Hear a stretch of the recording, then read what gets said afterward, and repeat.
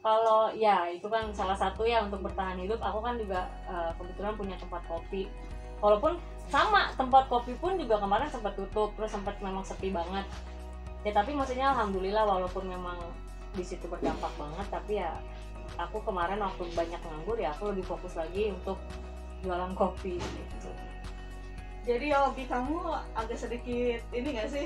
Iyalah, kayak kemarin aku belum lama di Instagram posting motoran gitu karena kangen motoran, sepedaan. Sekarang juga nggak bisa kan karena memang sebenarnya bisa aja, tapi kan untuk dilakukan barengan gitu kayak touring gitu kan sekarang belum bisa. Kalau untuk kayak sekedar sendiri naik motor pergi itu sih masih bisa karena kan kita tidak menimbulkan kerumunan gitu. Tapi ya beda aja rasanya pergi sendiri sama pergi bareng teman-teman itu beda.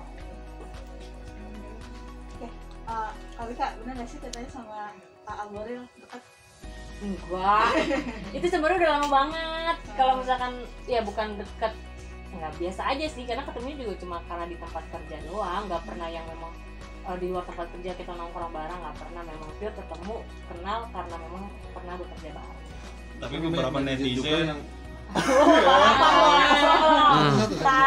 tadi aja rapi banget. Sama netizen ini juga apa sih banyak yang ngejudul-judul dan banyak juga yang setuju nih.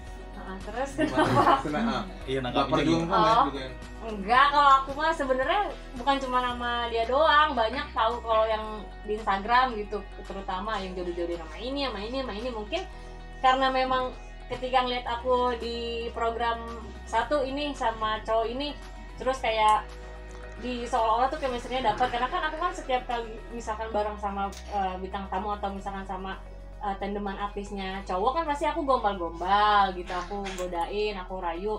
Mungkin penonton tuh ke bawah gitu, padahal sebenarnya ya itu cuma pure kayak di apa namanya pas lagi kerja aja gitu. Sebenarnya setelah selesai kerja mah ya kita udah biasa aja, nggak ada. Mengenal dengan sosok Arielnya sendiri sudah berapa lama, Kak?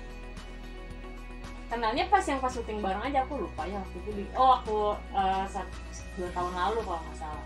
Dia jadi bintang tamu di acara aku waktu itu doang. Terus setelah acara itu beberapa kali jadi sering ketemu di program gitu sih. tapi di luar kerjaan juga masih komunikasi nggak sih? Enggak, memang enggak.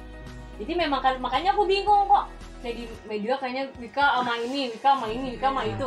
Perasaan gue nggak pernah jalan bareng, gue nggak pernah nongkrong bareng, gue cuma ketemu di di program doang gitu. Cuman ya itu mah kan karena mungkin memang netizennya aja mungkin suka, mereka jadi pengennya ngarepnya lu sama ini, lu sama ini.